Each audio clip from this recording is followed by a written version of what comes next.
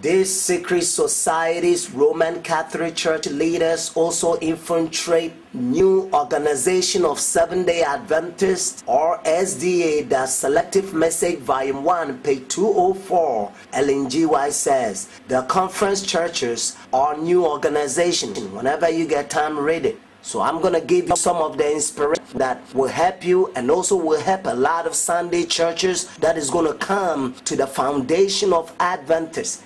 1 Samuel 16:23. And it came to pass when the evil spirit from God was upon Saul, that David took an harp and played with his hand. So Saul was refreshed and was well, and the evil spirit departed from him. Question: if the right kind of music drive out evil spirit, don't you think wrong kind of music could invite evil spirit in? Voice and Speech and Song, page 420, paragraph 2. This is coming from Pen of Inspiration. Notice what Ellen G. White says. There is a sound of vocal instrument music. Christians are gathered there. But what is that you hear? It is a song, a flavors deity fit for dance hall.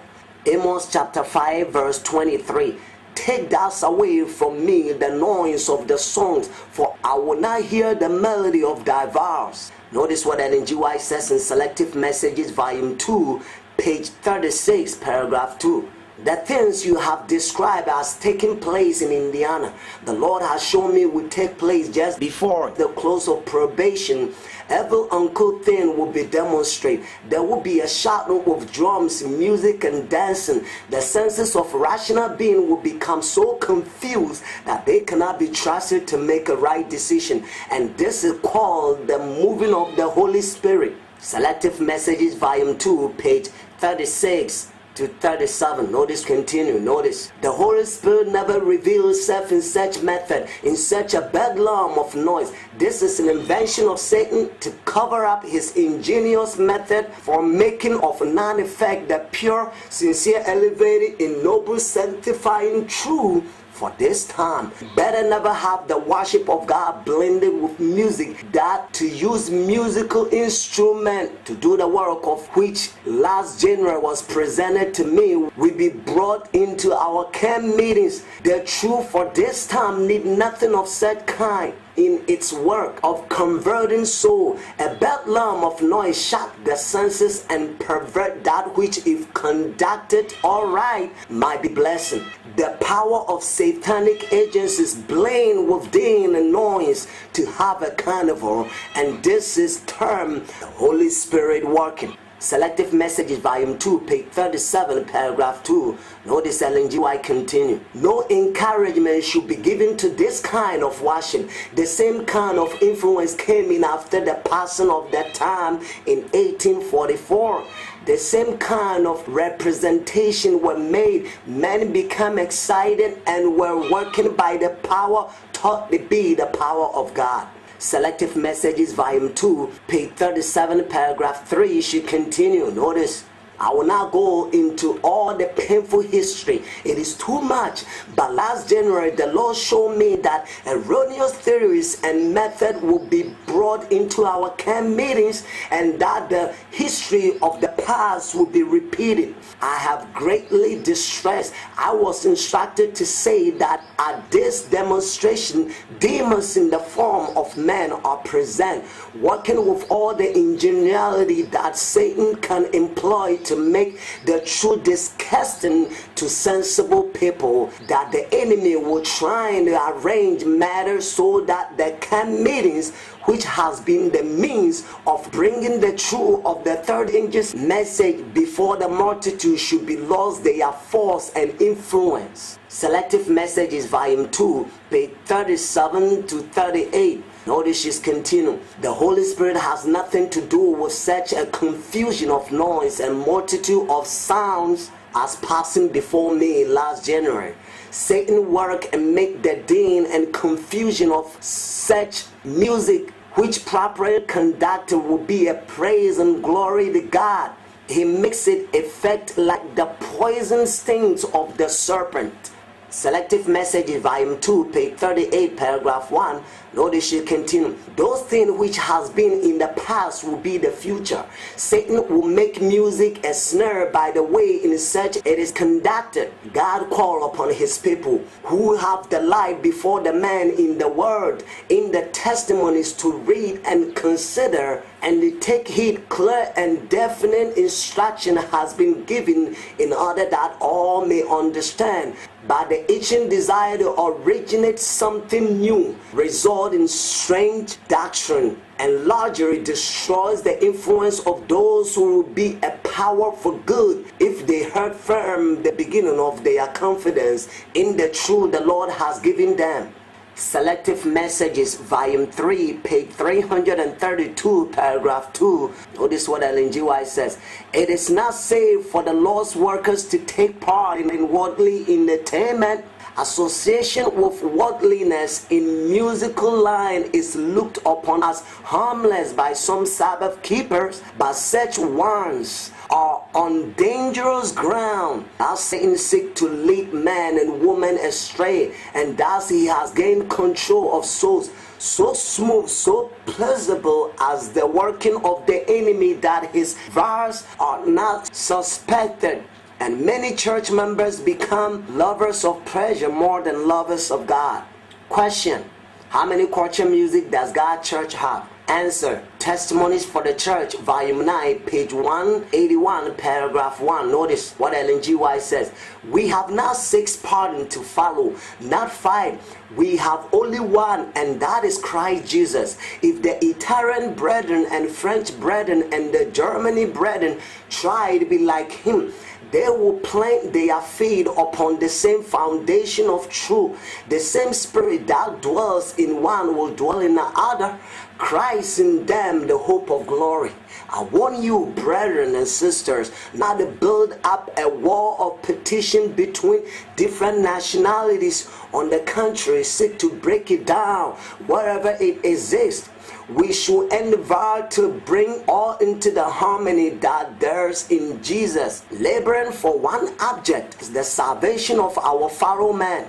Let me ask you a question. If Jesus and the apostles didn't play war victory music in the temple of God, how much more people who are living in the time of judgment? Revelation chapter 14 verse 7 says, for the hour of his judgment is come. And we know that according to Revelation chapter 22, the day that Jesus Christ is going to come, he's going to give his reward to everyone according to his work. So the judgment takes place before Jesus Christ come, because you have to pass the test before you receive your reward. And the book of Hebrews says Jesus Christ is our high priest. Let me ask you a question. Did the Old Testament church play war victory music in the time of judgment or atonement or adornment or in the tabernacle or the temple of Jewish people? A lot of people says, well, David danced before the Lord. And also Psalm 149 and Psalm 150, the Bible says noise, voices and shout. Music that was playing in the day of David was the battle victory songs and the battle victory music. If you meet a lot of people on the street that they're making a noise, and you ask the question and says, well, why are you guys making a noise? Does anybody win something here? And they say, well, no, they want us, that's why we're making a noise. Does it make sense? New Testament church or the apostle or Jesus Christ time, nobody danced in the church. They was so reverent, so much so that they didn't make a noise in the churches, because the New Testament church understand the Old Testament that a lot of people don't understand in these last days. They understand that our individual victory didn't come yet. According to Revelation chapter 15 verse 1 to 3, God's church, we're not going to have the mark of the beast at the Sunday law. We're going to have the victory over the beast and his image. So at that time, when Jesus Christ appeared after the 7 last plagues, we're going to sing music and we're going to shout a victory. We're going to go to heaven, but the victory didn't come yet. Why are you shouting if you're not winning yet? Daniel chapter 3 verse 14 to 18. Nebuchadnezzar spake and said unto them, It is true, O Shadrach, Meshach, and Abednego, do not ye serve my gods, not worship the golden image which I have set up? Now ye be ready, that at what time ye heard the sound of the cornet, flute, harp, sackbut, psaltery, and dulcimer, and all kinds of music, ye fall down and worship the image which I have made. Well, but if you worship not, ye shall be cast the same hour into the midst of a burning fiery furnace. And who is that God that shall deliver you out of my hand?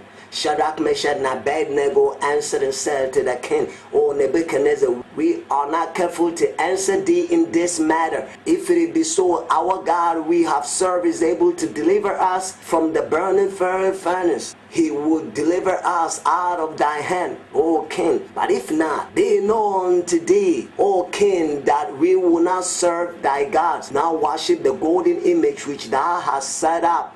God says, I am the Lord, I declare the end from the beginning. Hip-hop, reggae, jazz, blues, and all kinds of sexual, devilish music that is playing in these last days is moving people one step ahead to receive the mark of the beast, that is Sunday law.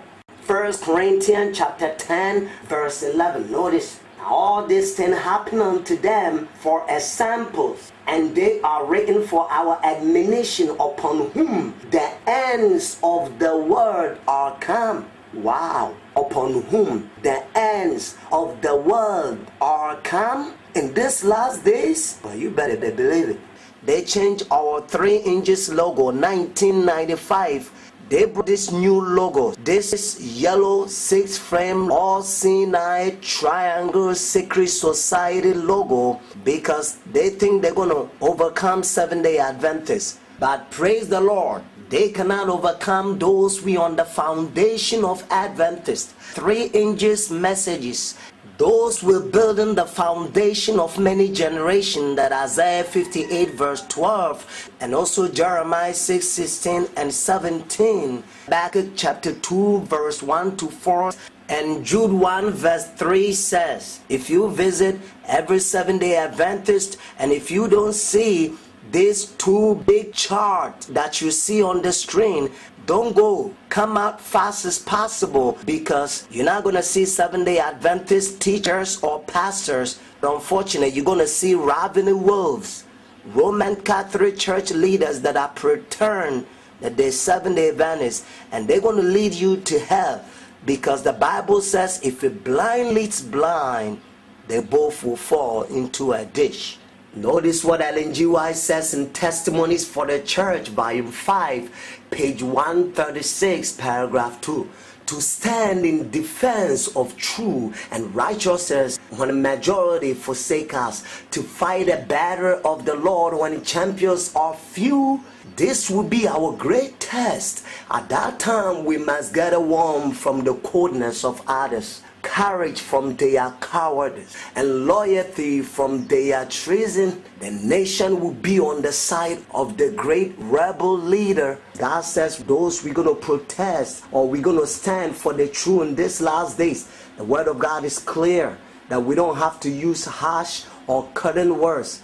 Let the word of God do the curtain and rebuking. That's what Ellen G. White, pen of inspiration, says. Hear the word of the Lord, ye that tremble at his word. Your brethren that hate you, that cast you out for my name's sake, says, let the Lord be glorified, but he shall appear to your joy, and they shall be ashamed. Isaiah 66 verse 5. The title of today's study is New Organization versus Foundation of Adventists. Revelation chapter 2 verse 20. Notwithstanding, I have a few things against thee, because thou suffered the woman Jezebel, which called herself a prophetess, to teach and to subdue my servant to commit fornication, to eat things sacrificed unto idols. So now we know that Revelation says, I have a few things against you, because you allow who? Jezebel. And the Jezebel in the last days represent papacy. Notice another quotation. Notice Revelation chapter 2 verse 14. But I have a few things against thee, because thou hast dared them that hold the doctrine of Balaam, who taught Balak to cast a stumbling block before the children of Israel, to eat things sacrificed unto idols, and to commit fornication. Before we talk about the foundation of Adventists, we're going to go through quotations from Spirit of Prophecy and the Bible, or Bible and the Spirit of Prophecy. We're going to find out whether the conference church is the new organization according to the Word of God, or those we stand on the foundation of Adventists. Because I mean, it seems like it's like three groups. Because there are some people that they think they are Seventh-day Adventists. They don't belong to conference, but unfortunately, they're not on the original faith that Ellen G. White says. And that's another group. Our chart, our pioneer chart. We're going to find out the new organization. We're going to find out the one that is going to heaven and the one that is now going to heaven. So let's find out, because we don't want to be deceived. We live in the last days. This is coming from Selective Messages, Volume 1, page 204. This is famous quotation. Notice what Ellen G. White says. The enemy of soul has sought to bring in superstition that a great reformation was to take place among Seventh-day Adventists, and that this reformation will consist in giving up the doctrine we stand as the pillars of our faith and engaging in a process of reorganization. Were this reformation to take place, what will be the result? The principle of truth that God in His wisdom has given to the remnant church will be discarded. Our religion will be changed.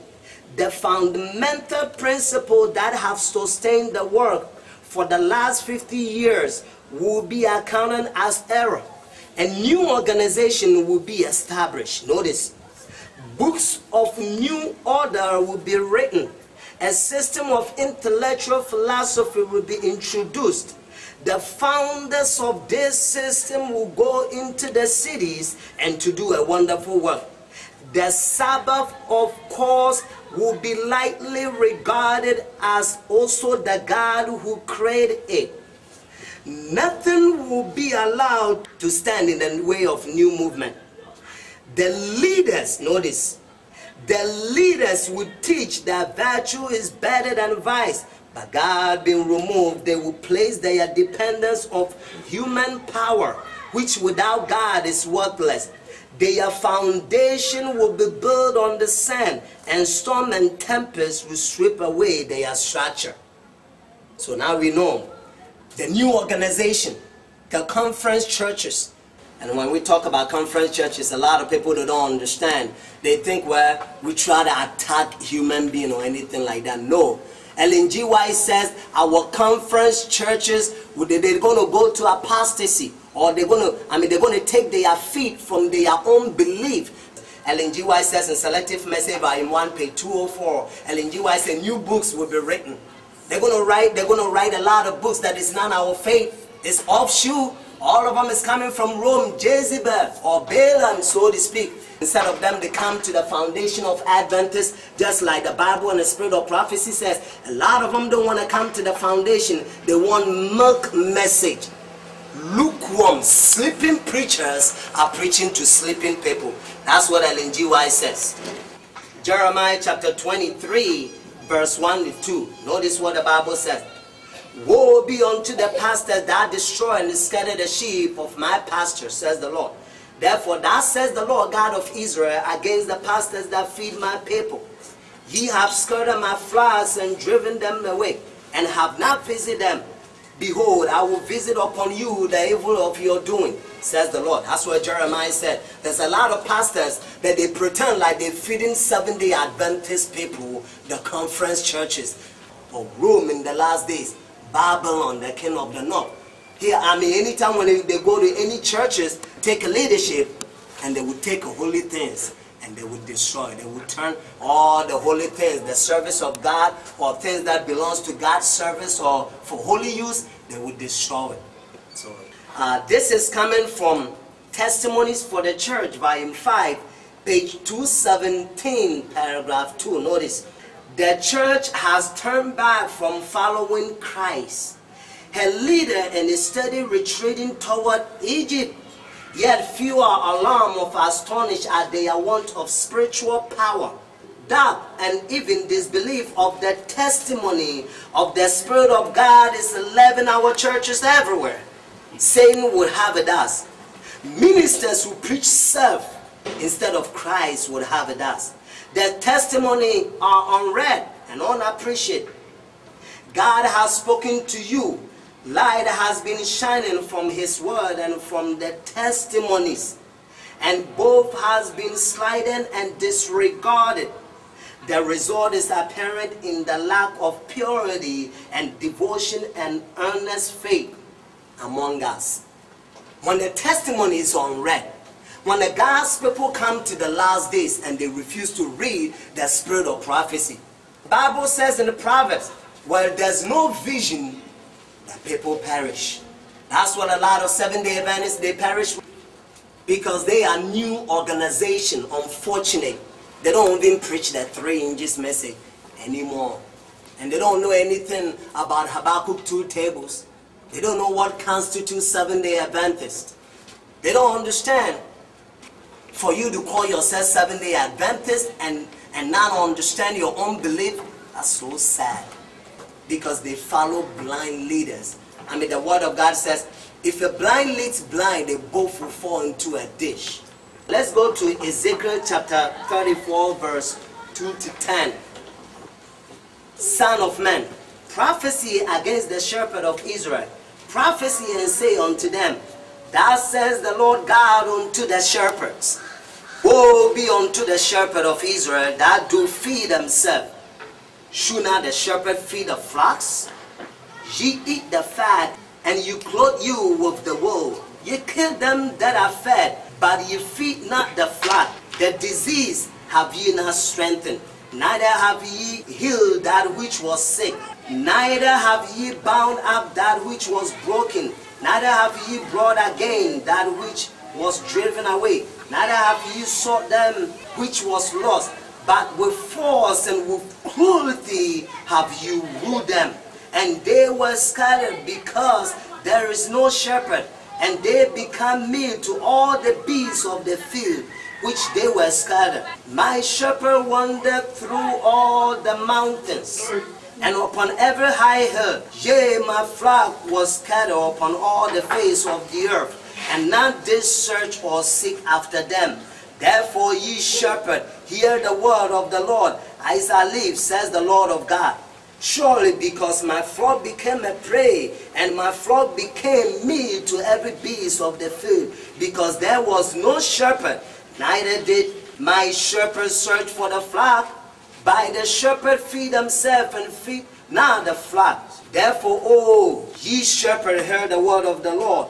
Thus says the Lord God, behold, I am against the shepherds, and I will require my flocks at their hand, and cause them to cease from feeding the flock.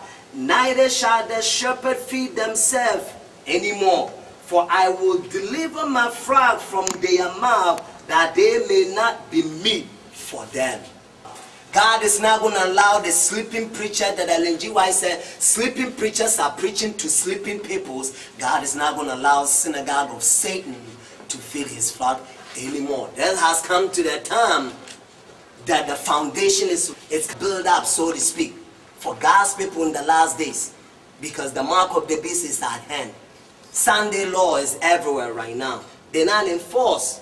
Some places, some countries, they already accept or they already enforce Sunday law, but we know according to Bible and the Spirit of Prophecy, United States are the one that they're going to enforce Sunday law. And if they enforce Sunday law, it's going to be like democracy. It's going to spread the whole world.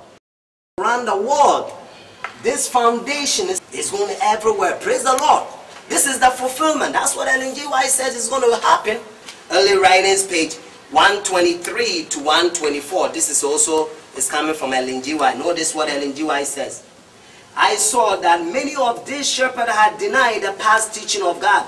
They have denied and rejected the glorious truth which they once zealously advocated, and have covered themselves with mesmerism and all kinds of delusion. I saw that they were drunken with error and were leading on the flag to death. Many of these opposers of God's truth devised mischief in their heads upon their beds. And in the day they carry out their wicked devices to pull down the truth and to get something new to interest the people and divert their mind from the precious or important truth. Both Bible and the spirit of prophecy declare that they are false shepherds. They don't want to walk in the old path. They offshoot. They have taken their feet from their own shoe, which means they have taken their feet from their own belief. They don't believe in the foundation of Adventist anymore. Praise the Lord. Now the foundation is going everywhere, just like Ellen G. White said. So God's people is being fed. Those who come to the foundation of Adventist by the grace of God, they are fed. Amen. Amen. Isaiah 28 verse 14 to 15. And again, Isaiah 28 verse 14 to 15. Notice what the scripture says. Wherefore hear the word of the Lord, ye scornful men that rule these people which is in Jerusalem. Because ye have said, we have made a covenant with death, and with hell are we at agreement. When the overflowing scorn shall pass through, it shall not come unto us, for we have made liars our refuge, and on the falsehood have we hide ourselves. Isn't that what this false shepherd is doing? Unfortunately now, before you graduate from our own school, Seventh-day Adventist school, the conference church and the conference schools, because the Romans has taken leadership right now, and unfortunately because they have taken the leadership, all the doctrine that is coming, even spiritualism. I mean, it's so sad that the spiritualism is living now in the Seventh-day Adventist, the new organization. Now those we on the foundation of Adventists. If you really want to stay out from all the false teachings that the Rome is doing this last day, the best thing for you to do is to come to the foundation of Adventists. Otherwise you're going to be lost. A lot of people, they don't want to come because they love false shepherd so much. The time has come that everybody have to eat the word of God for himself, because you're going to stand for yourself. When the test comes like a Sunday law, Ellen G. White says sometimes you can stand like there's no any other. There's nobody that is living this earth. You're going to be alone. Just like Jeremiah, Ezekiel, Elijah, all of them. So you got to eat the word of God for yourself, because nobody's going to come to the court and defend you. Because Romans are so cruel. And when I talk about Romans, I'm not talking about some of the members that are deceived in the Roman church. When I talk about Romans, I'm talking about the papacy, the leaders that knows that they're doing the evil work, that they're deceiving people and taking the people to hell. These are the people that I'm talking about. Those who know the truth, but they choose to feed themselves. They will study the word of God for themselves, and not to live by the word of God. And not to spread the truth to save, to help others to go to heaven. That's what the Rome is doing right now, them Jesuits. That's why now they're in our conference churches and the conference schools. Everywhere you go, false doctrine. A lot of people don't even know this chart. This is the old chart, the pioneer chart. We're going to read the inspiration. You're going to find out it's the pioneer faith. But many people, they don't believe in our faith no more. Because the Bible said in the last days, itching ears, they want smooth things. Prophesy unto us smooth things. Doctrines that will make us sleep to death and get the mark of the beast, Sunday law that is coming. First, notice what the Bible says, Isaiah chapter 28, verse 18. The story continues. Notice, remember we just read from Isaiah 28, verse 14 to 15. Now we're going to the same chapter, Isaiah 28, but right now we're going to read from verse 18. Notice, and your covenant with death shall be dissolved, and your agreement with hell shall not stand. When the overflowing scorn shall pass through, then ye shall be trodden down by it. Amen. All this boasting and proud that all the time, those people, those leaders that are false messengers, that are in our conferences that are pushing Rome, the Vatican Roman teachings that are destroying the foundation of Adventists. They don't want our people to know our belief. Sometimes, they will boast and they will say, hey, all the bad things that is coming is not going to fall on us. He's saved. They're deceiving themselves. Jesus Christ said, don't deceive yourself. When the Sunday law comes, you're going to get the Sunday law, the mark of the beast. Because you can't stand. You can't stand alone unless you have the Spirit of God. The conference church, they use Freemason New World Order. They use the 6 frame. You're going to see that it has a 3 frame on this side. It goes like, like a triangle this way. This is what it is. It's like this. Triangle. They have the Bible underneath, try to deceiving people. But this is how it goes. And I'm going to put on the screen. It's a Roman frame. And that's why they have a 6 frame, not the 7. Because Rome worship number 6. Even the cross is upside down. And I'm going to put all of them on the screen for you. They're not using our pioneers chart. And they don't use that 3 inches logo because they don't want to preach the 3 inches message. Ellen G. White says in Testimonies for the Church, volume 9, we are watchmen in these last days. We are the only church that is warning the whole world. Ellen G. White told us to spread the 3 inches message and now allow anything on this world to observe our attention. And now they know that if our people preach a 3 inches message, they're going to come to the foundation, they're going to know the logo, and they're going to know the 6 frame, the Vatican papacy Roman logo. Everything that we have, they try to remove. That's a new organization. Even the logo itself will tell you that it's a new organization. The one who created that logo is Roman Jesuits. They try to claim that the logo, the upside down cross that is underneath, they're going to overcome Seventh-day Adventists. They're going to overcome new organization. They don't have our belief anymore because they are offshoot. But praise the Lord. Now those who are on the foundation of Adventists, can you fight against Jesus Christ? The one who lead his people, the midnight cry, that is living the loud cry, the 3rd inches message. 144,000 in these last days. So now we're going to talk about the foundation of Adventists. Now we're going to find out the true foundation. The faith which was once and for all was delivered to the saint that the Bible says.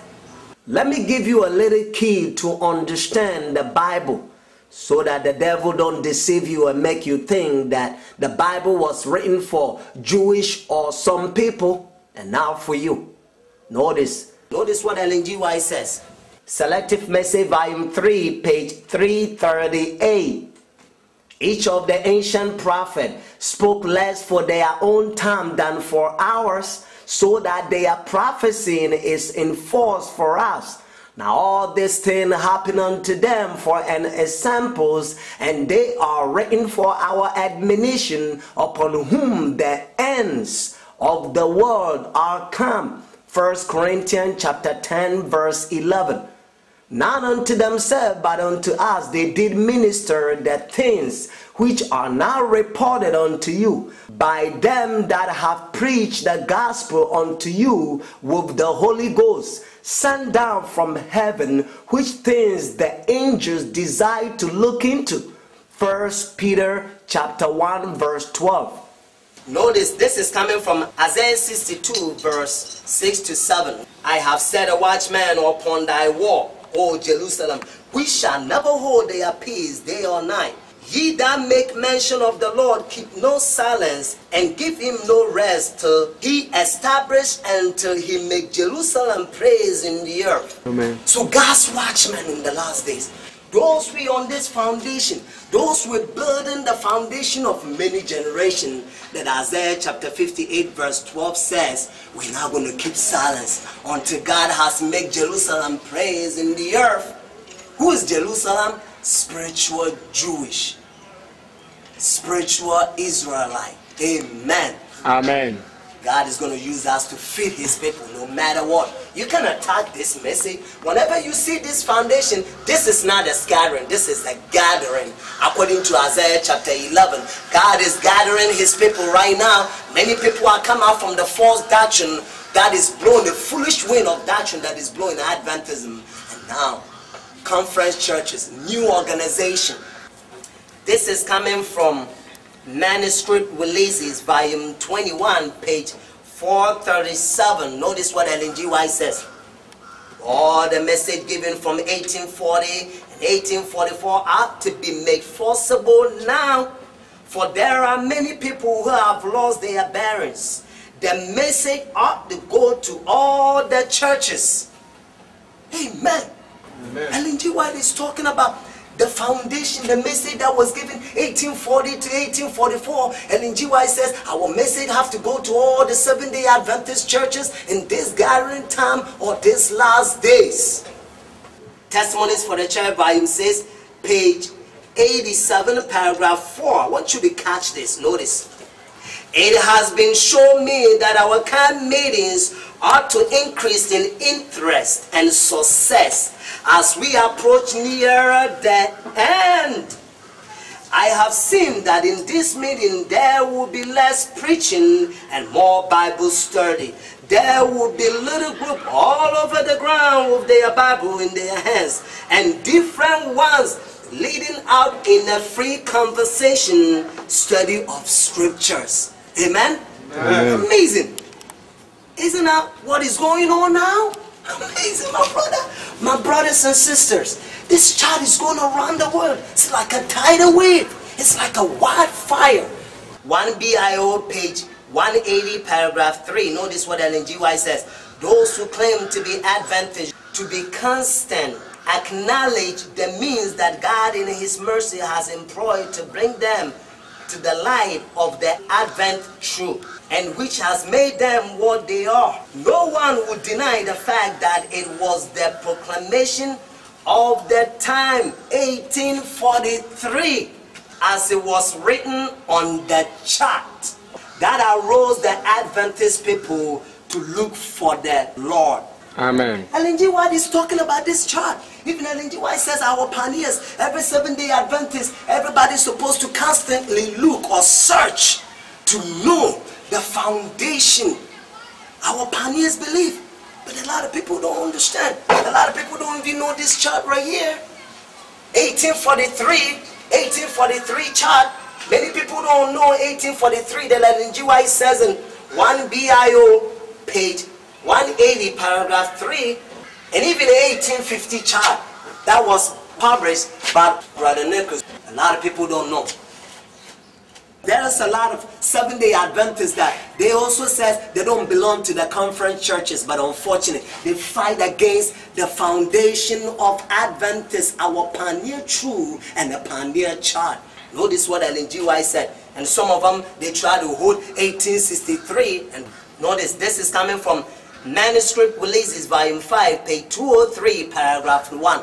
Notice what Ellen G. White says about these charts, special 1850. All of them, Ellen G. White talks about it. Manuscript Releases, volume 5, page 203, paragraph 1. On our return to Brother Nichols, the Lord gave me a vision and showed me that the truth must be made plain upon tables, and it will cause many to decipher the truth by the third angel's message, with the two former be made plain upon tables. I also saw it was necessary for the paper to be published as for the messengers to go. For the messengers need a paper to carry with them containing present truth to put in the hands of those who heard, and then the truth will not fade from the mind, and that the paper will go where the messengers could not go. Other thing I saw which will appear in the paper. Ellen G. White says, laymen will finish the work. Amen. The first English message began 1840, and the second English message 1842, when the Protestants began to close their doors. Sunday churches, when they came to the United States, their forefathers. So the first and second English message is on this chart, 1843 chart or 1843, and then the third English message is on 1850 chart. That's why you see the sanctuary. That's why you see 1844 right here. If you claim that you are Seventh-day Adventist, you better come to the original faith. that Ellen G. White talks about it and the Bible talks about it. Whenever you get time, read Habakkuk chapter 2, verse 1 to 4. Ellen G. White talks about this chart right here. She referred to Habakkuk 2 tables in Habakkuk chapter 2, verse 1 to 4. Manuscript releases, volume 13, page 351, paragraph 1. I saw that God was in the publishment of the child by Brother Nichols. Right here, put the camera right here, my brother. Notice, by Otis Nickel or Brother Nickel, right here. I'm going to read it one more time. Ellen G. White, comment on this. Are you going to fight against? Are you going to fight against your own truth? The pioneers, the old path, the foundation of Adventists? If you don't have a foundation, you don't have a building. I didn't finish. Notice, manuscript releases, volume 13, page 351, paragraph 1. I'm going to start it one more time. I saw that God was in the publishment of the chart by Brother Nichols, talking about 1850. Notice she continued.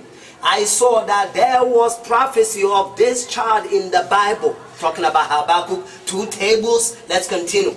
And if this chart is designed for God's people, if it is sufficient for one, it is for another.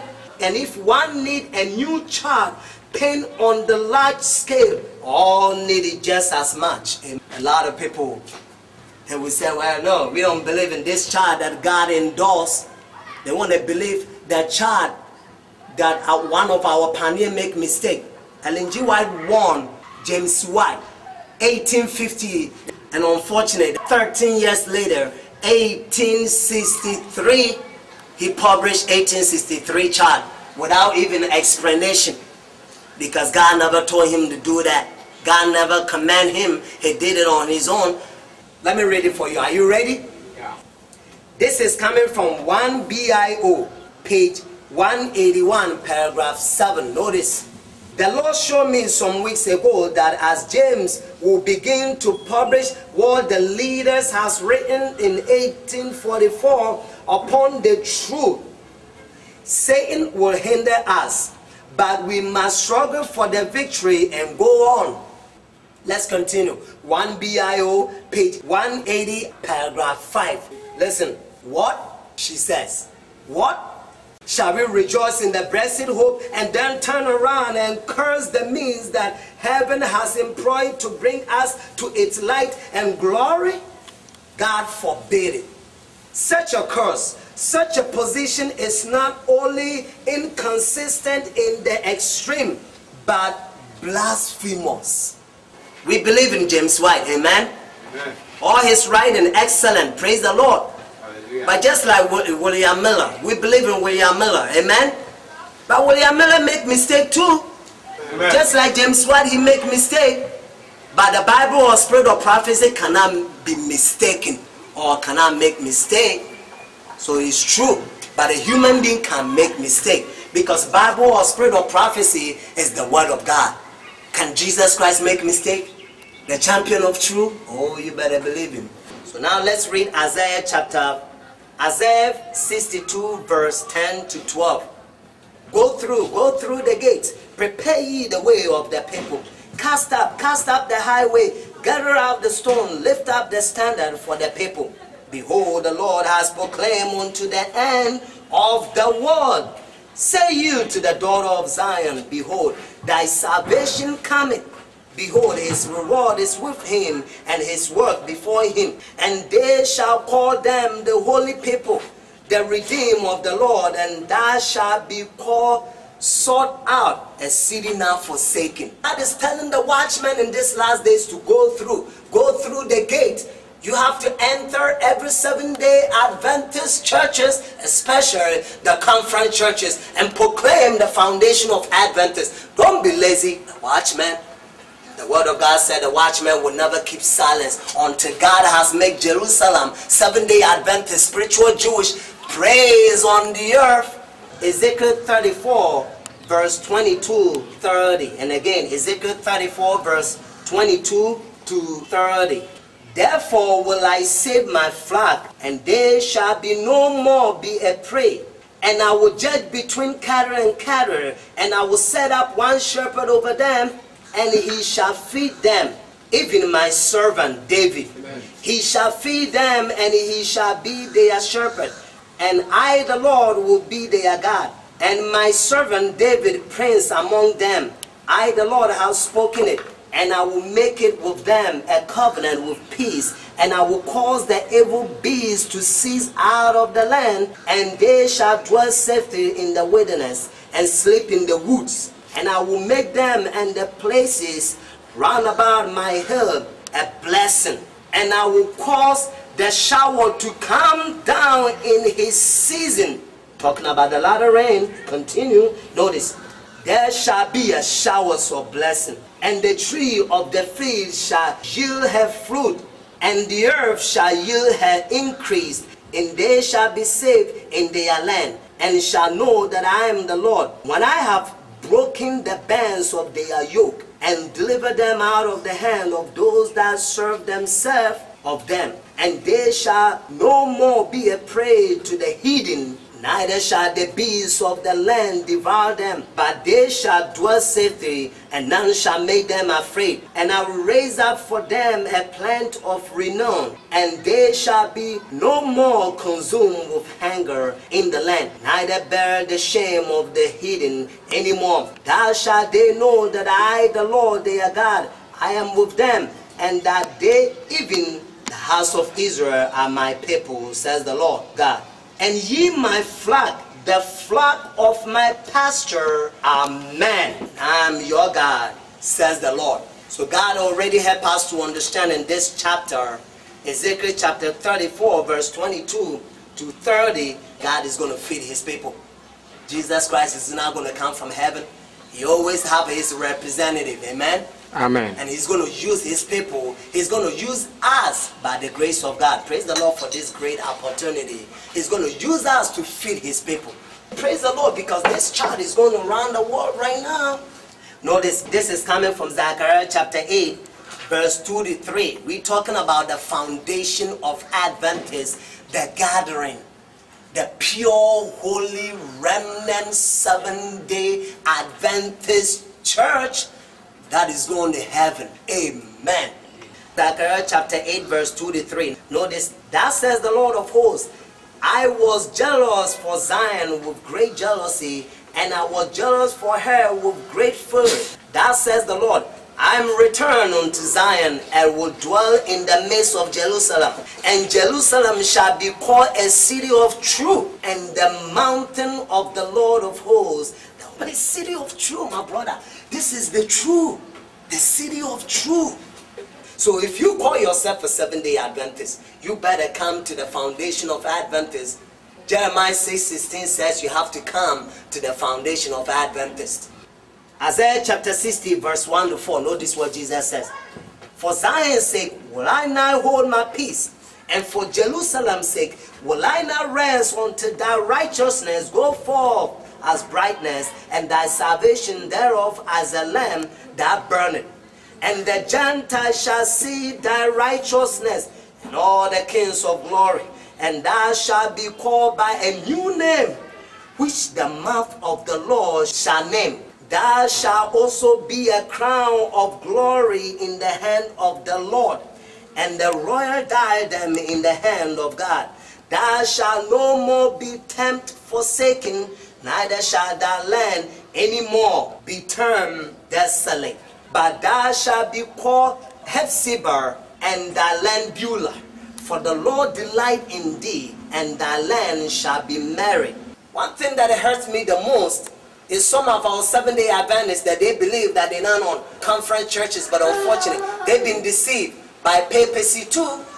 They've been deceived by Balaam and Jezebel papacy in these last days. Because they see that some of the papacy, they're fighting against this child, and they are surface readers. That LNGY says, surface readers anchor nowhere. They can't dig deep the Bible and search the truth. They lazy Laodicea. Just like their name says, Laodicea, lukewarm. The lazy people. LNGY says, the 7-day Adventists in this last day, we're going to search the Word of God just like William Miller searched.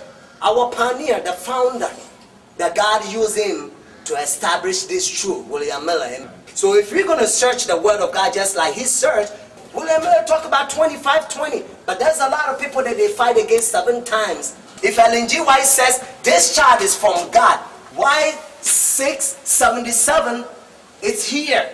Are you going to fight against the chart that God order or command? If you come to even the bottom of the chart, 1850, you're going to find out the explanation of the time. And then 7 times, that is above here. Look right here. 7 times, 677 BC. It's right here, the explanation. Put the camera right here. 7 times is 7 times 360 equal 20 years. It's right here. Does God ever tell James White to publish 1860 chart that a lot of people love to follow or like to follow human being? And now the scripture that says the Lord, when you see this chart, oh, you better love it and come to this chart. This is the chart that a lot of rain is sprinkling. When I heard that Jeremiah talk against this chart, it hurt me so bad. Why? Because I love Jeremiah. I remember when I was in New Jersey, I passed out a lot of National Sunday Law. I love Brother Marcus. But Ellen G. White says in early writings that those who fight against this chart, some of them will see the glory about this chart. I'm paraphrasing, and they're going to step back to the foundation of Adventist, talking about this true foundation, this truth. Habakkuk 2 tables. Last day event page 209 and also 2010, if I'm not mistaken. Ellen G. White says some people that they're going to see something that they're going to fight against because they have blindness. When they see the latter rain is sprinkled, the mighty angel that Ellen G. White says in Revere and Herald, 1906, then when the tall building of New York came down that day, Ellen G. White said, Revelation 18 verse 1 to 3 will be fulfilled. And then Ellen G. White says in last day event. Ellen G. White says, if I'm not mistaken, just like I says, page 209 and 210. Ellen G. White says some people, they're going to see some light, they have blindness, they're going to rise up to resist because they think it's dangerous. Why they say, should we not know the Word of God? Should we not know the Holy Spirit? When we have been in the world for so many years, that's what Ellen G. White says. And it hurt me the most. A friend of mine, I never talked to him, but I used to order his National Sunday Law books. And I used to go to Philadelphia and pass them out. I love him, Brother Marcus. But praise the Lord, my brothers and sisters, please. I don't want to say anything against my brother, Brother Marcus. But I'm praying that Jesus Christ will bring him back to this chart, this faith, the foundation of Adventists. Amen? Amen. Isaiah chapter 60 verse 1 to 5. And again, Isaiah chapter 60 verse 1 to 5. This is famous quotation in Adventist. Arise, shine, for the light is come, and the glory of the Lord is risen upon thee. For behold, the darkness shall cover the earth, and gross darkness the people. But the Lord shall arise upon thee, and his glory shall be seen upon thee. And the Gentiles shall come to thy light, and kings to the brightness of thy rising. Lift up thine eyes round about, and see all they gather themselves together. They come to thee. Thy sons shall come from far, and thy daughters shall be nursed at thy side. Then thou shalt see and flow together, and thy heart shall fear and be enlarged. Because the abundance of sea shall be converted unto thee. The voice of the Gentiles shall come unto thee. What's the meaning of sea in the Bible prophecy? People, multitude, nation, and tongue, just like Revelation 17, verse 15 says. Everywhere around the world, they're going to be converted, even the Muslims. Amen. The Sabians or Arabians, they're going to be converted. So now let's continue. This is the foundation. This is the foundation of Seventh-day Adventists, or the foundation of Adventists that is going to heaven. This is the foundation that if you want to be among 144,000, you have to come to this foundation. We're not talking about false theory about Jehovah's Witness 144,000. Do they keep 10 commandments? No. We're talking about spiritual Israel or Seventh-day Adventists, those we on the foundation, those we keep 10 commandments. Most of the churches, Sunday churches or Protestant or Babylon churches, they keep 9 commandments. But unfortunately, I never see 9 commandments in the Bible before. I always see 10 commandments. So do not throw away the Sabbath and thinking that your son worship the honorable day of the sun that Constantine changed the Sabbath 321 AD. That was honored today. As sun worship, the honorable day of the sun will save you. That's a pagan sun worship. This is coming from Deuteronomy chapter 32 verse 1 and 2. Notice what Moses says. This is the foundation. We see how Isaiah, all the prophets, they all talk about the last days. Oh, you better come to the foundation of Adventists. Otherwise, you're not going to understand the Bible. Notice, Moses says, Deuteronomy chapter 32, verse 1 and 2. Give ear, O ye heavens, and I will speak, and hear, O earth, the word of my mouth. My doctrine shall drop as the rain, my speech shall thirster as the dew, as the small rain upon the tender herb, and as the showers upon the grass. So Moses already helped us to understand. He already told us that the latter rain, the last day, the latter rain that will come to God's people will begin just like sprinkling the little rain before the outpouring. It's going to come with without measure in the last days, which is Sunday law. But it's always come as a latter, the little rain or shower. When we talk about September 11, 2001, just like Ellen G. White says in Revere and Herald, 1906, Ellen G. White says that, when the tall building comes down, Revelation 18 verse 1 to 3 will be fulfilled. John chapter 20. When Jesus Christ breathed, when he was going to heaven or when he was ascended to heaven, first he breathed on his disciple and he said, receive ye the Holy Ghost. So the latter rain or the outpouring of the Holy Spirit, according to history, is always come up as a sprinkling or little rain before the shower or plentiful shower to be given on the day of Pentecost, just like Ellen G. White says. All the prophet talks about last days, the foundation of Adventists. Hosea chapter 6 verse 1 to 3. Come and let us return unto the Lord, for he has turned and he will heal us. He has smitten and he will bind us up. After 2 days will he revive us. In the 3rd day he will raise us up, and we shall live in his sight.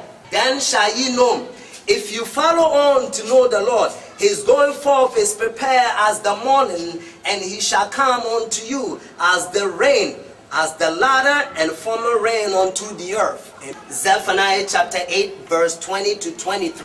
Thus says the Lord of hosts, it shall yet come to pass that there shall come people and the inhabitant of many cities, and the inhabitant of one city shall go to another, saying, let us go speedily to pray before the Lord, and to seek the Lord of hosts. I will go also. Yea, many people and strong nations shall come to seek the Lord of hosts in Jerusalem, and to pray before the Lord.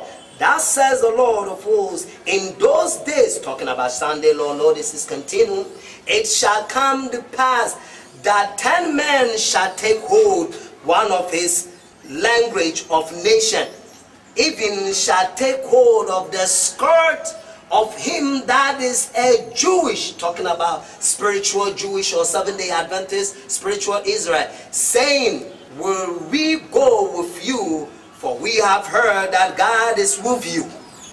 Multitude, nation, tongue, and people, including Islam, the children of the East.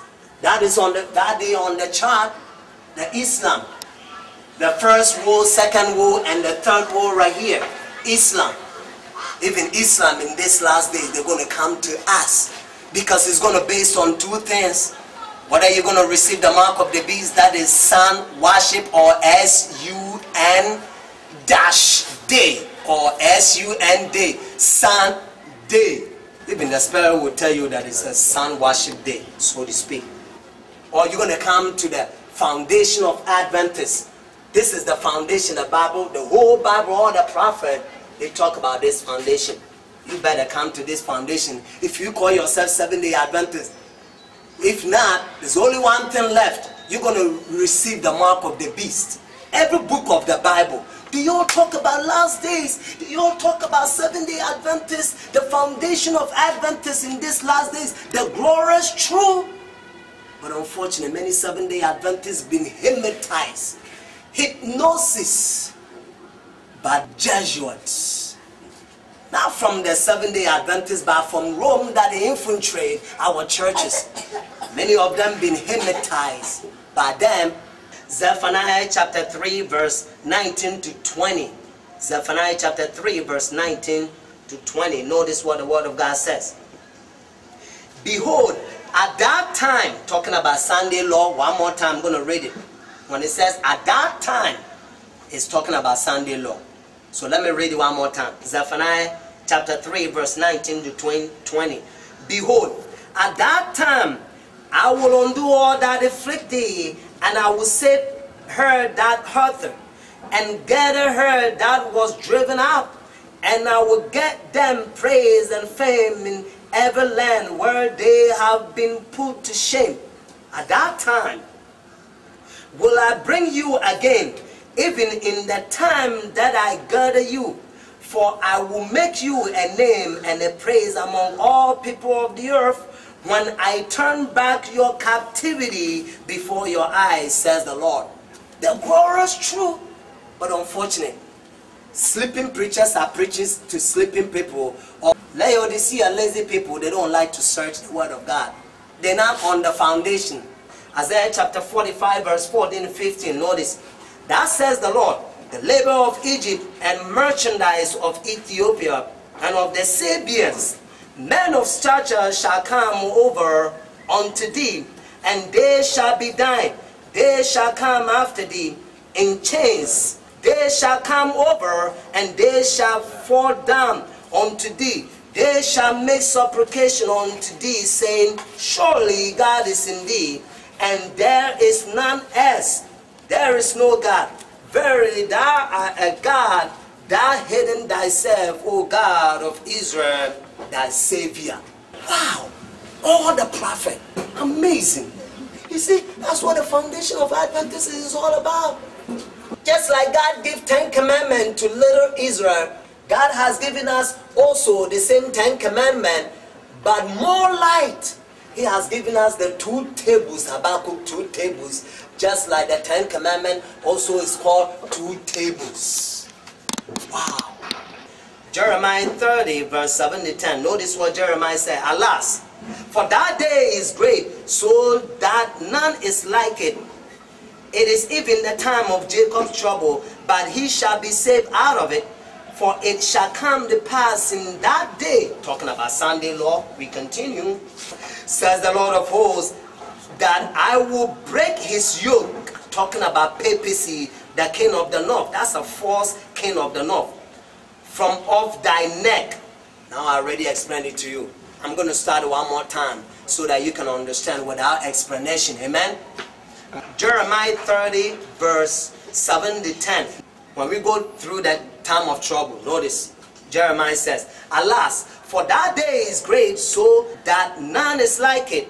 It's even the time of Jacob's trouble, but he shall be saved out of it. For it shall come to pass in that day, says the Lord of hosts, that I will break his yoke from off thy neck, and I will bars thy bound, and strangers shall no more serve themselves of him, but they shall serve the Lord their God, and David their king, whom I will raise up unto them.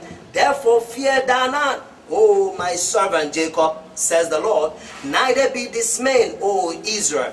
For lo, I will save thee from afar, and thy seed from the land of their captivity, and Jacob shall return, and shall be in rest, and be quiet, and none shall make him afraid. All the prophet talks about spiritual Israel, or Seventh-day Adventists in these last days. Joel chapter 3 verse 16 to 21. The Lord also shall roar out of Zion, and order his voice from Jerusalem, and the heavens and the earth shall shake. But the Lord will be the hope of his people, and the strength of the children of Israel. So shall ye know that I am the Lord your God, dwelling in Zion, my holy mountain. Then shall Jerusalem be holy, and there shall no strangers pass through her anymore. And it shall come to pass in that day that the mountains shall drop down new wine, and the hills shall flow with milk, and all the rivers of Judah shall flow with waters, and the fountain shall come forth of the house of the Lord, and shall water the valley of Shittim. Egypt shall be desolation, and Edom shall be a desolate witness for the voices against the children of Judah, because they have shed innocent blood in their land. But Judah shall dwell forever, and Jerusalem from generation to generation. For I will cleanse their blood that I have not cleansed, for the Lord dwells in Zion. Amen. Amen. God is going to cleanse our sinful blood in these last days. When he poured the latter rain on us at the Sunday law, he's going to cleanse our spiritual blood. Do you think those we on the chart, the foundation of Adventist, do you think this is going to heaven? This is coming from Isaiah 45 verse 17. This is the last quote. This foundation is going to heaven. Notice. But Israel shall be saved in the Lord with everlasting salvation.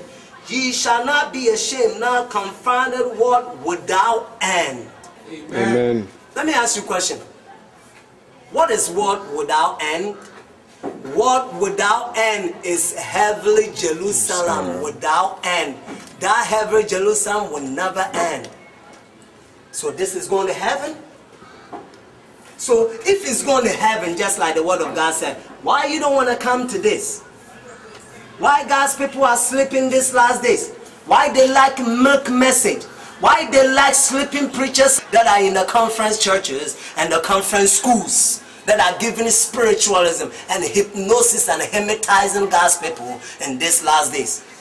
The third Elijah is coming from Seventh-day Adventists who give God's warning, just like when the Jezebel, when he called God's people to commit fornication in ancient Israel or the Old Testament. God always sent Elijah to rebuke and give a straight testimony to his people. Now you heard Elijah's message, the foundation of Adventists, wanting to reprove his people.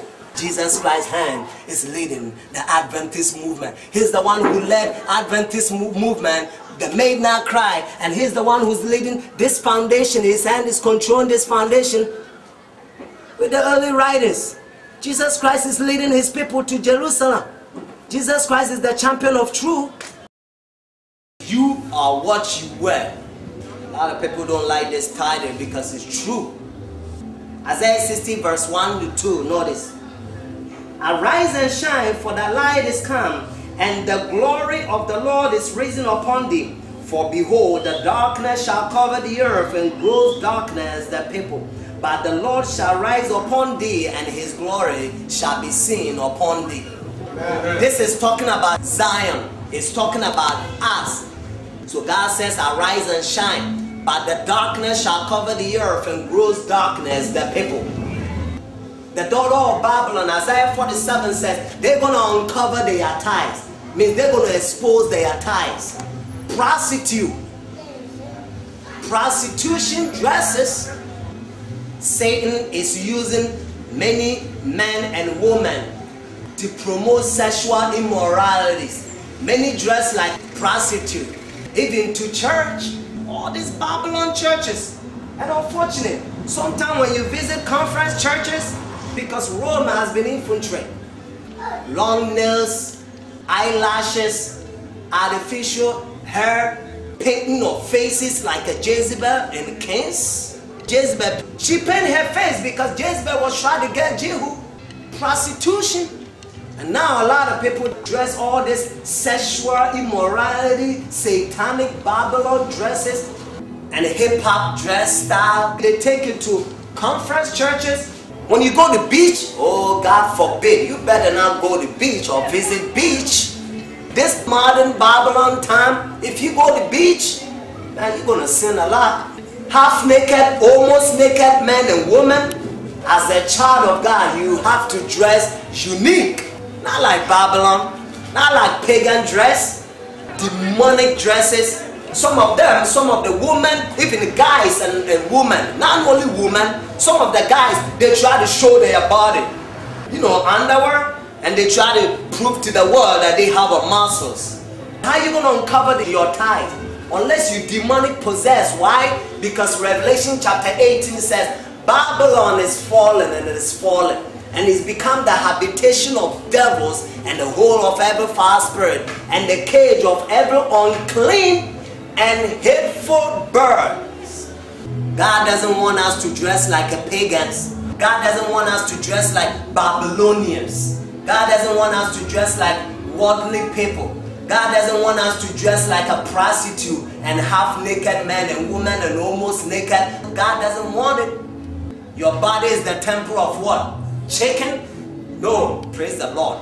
Your body is the temple of Holy Spirit. Your body is not the temple of demons.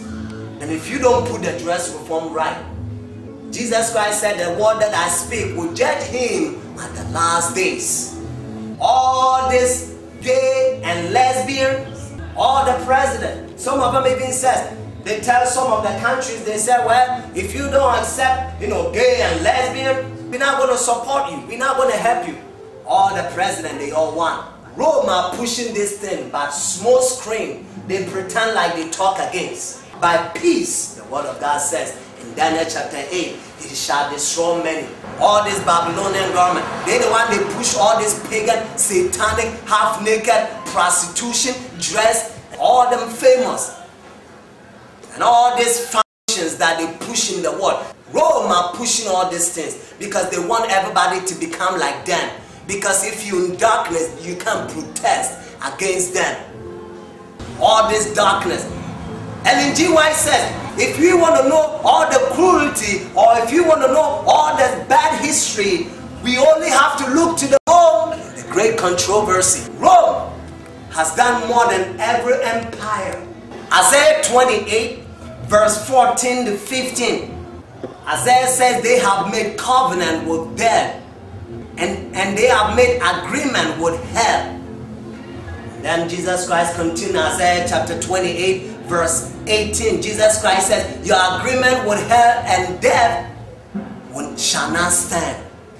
When the overflowing scourge pass through, you shall be trodden down by it. So if they're pushing all the false doctrines, they also infiltrate all the Sunday churches. They have taken the leadership. They're the one they have become a pastors in all these Babylon churches. That's why they are the mother of the church in Revelation chapter 17.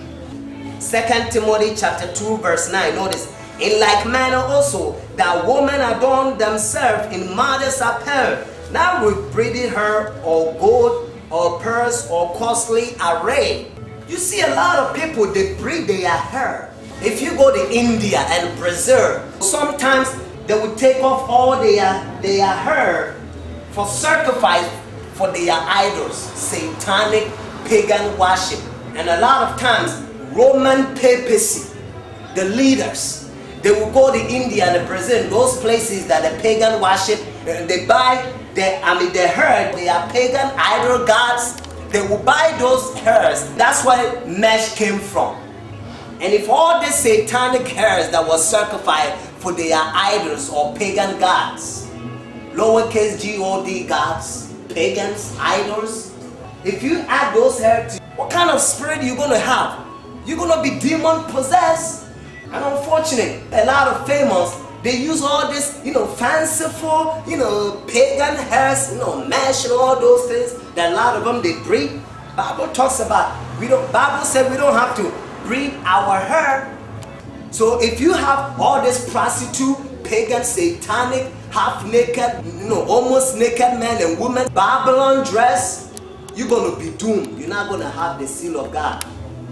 This is coming from Evangelism, page 268, paragraph 2. Notice, one of the points upon which those newly come to the faith will need instruction is the subject of dress. Let a new convert be faithful dealt with. Are they in vain in dress? Do they cherish pride of heart? The idolatry of dress is the mother disease. It must not be taken over to the new life. In most cases, submission to the gospel requirement would demand decided change in the dress. Amen. That's what Ellen G. White says. This is coming from Selective Messages, Volume 3, page 242, paragraph 1. Notice, the dress and its arrangement upon the person is the general found to be the index of the man or the woman. Notice, this is coming from Selective Message, Volume 3, page 242, paragraph 2. Notice, we judge a person's character by the style of the dress worn. A modest, godly woman will dress modestly. A refined taste, a cultivated mind will be revealed in the choice of appropriate attire. The one who is simple and unpretending in her dress and in her manners shows that she understands the true woman is characterized by the moral worth. How charming, how interesting is simplicity in dress, which in comeliness can be compared with the flowers of the field. Testimonies for the Church, Volume 1, page 521, paragraph 2. As I travel from place to place, I found that the Reformed dress is not rightly represented, and I'm more to feel that something more definitely should be said, that there may be uniform action in this matter. This style of dress is unpopular, and for this reason, neatness and taste should be exercised by those who adopt it. I have spoken once upon this point, yet some fail to follow the advice given. There should be uniformity as to the length of the reformed dress among Sabbath keepers. Those who make themselves peculiar by adopting this dress should not think for a moment that is unnecessary to show order, taste, and neatness. It is a great injury to the dress reform to have person introduced into community a style which in every particular need reforming before it can rightly represent the reformed dress. Wait, sister, till you can put the dress on right. She says we have to exercise taste because the dress reform is unpopular. The world don't like dress reform. Do you know what the world like? The word Babylonian pagan prostitution, half naked or almost naked, cut up short top dress and underwear and all these pagan Babylonian dresses.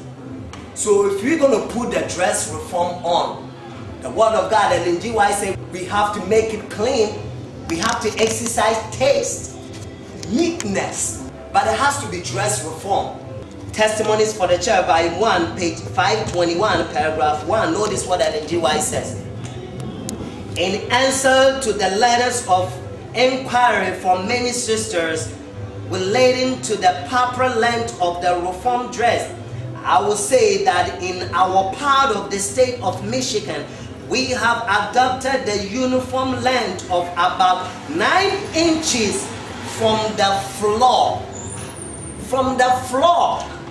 This is coming from 1 Peter chapter 3, verse 3 to 4. And again, 1 Peter chapter 3, verse 3 to 4.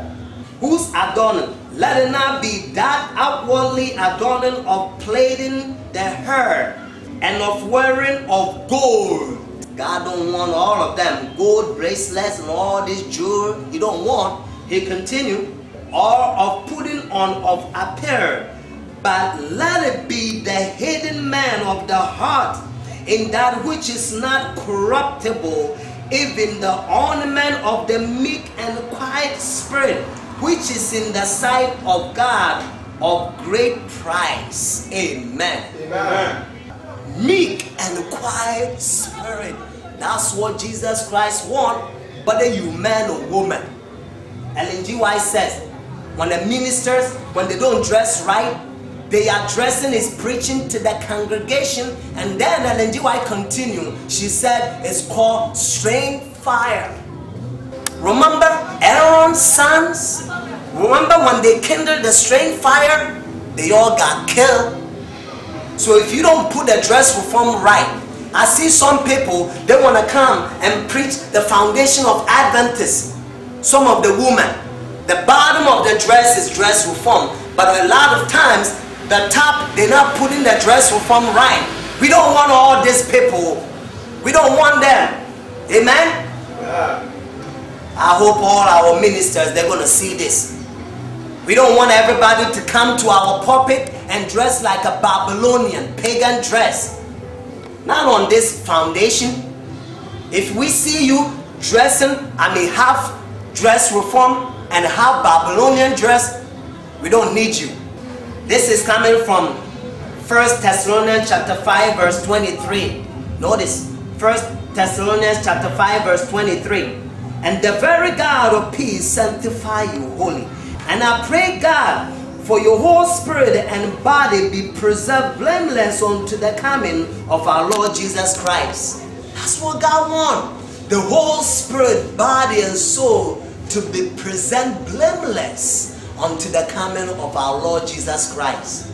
This is coming from Evangelism, page. Self-denying in dress is the part of our Christian duty. To dress plainly and abstain from display of jewelry and ornament of every kind is in keeping with our faith. Are we of the number who see the folly of worldlings in indulging in extravagant in dress as well as in the love of amusement? If so, we should be of that class who shun everything that gives sanction to this spirit which taking possessions of the mind and heart of those who live for this world only and who have no thought or cares for the next. If you don't wear dress reform, Ellen G. White says, you are worldling. You like a pagan. You live for this world only. This is coming from Ephesians chapter 5 verse 27. Notice, Ephesians chapter 5 verse 27. That he might present it to himself a glorious church, not having spot or wrinkle or any such thing, but that it should be holy and without blame. Testimonies for the Church, volume 1. None need fear that I have made dress reform one of my principal subjects as we travel from place to place. Those who have heard me upon this matter would have to act upon the light that has already been given. I have done my duty. I have borne my testimony.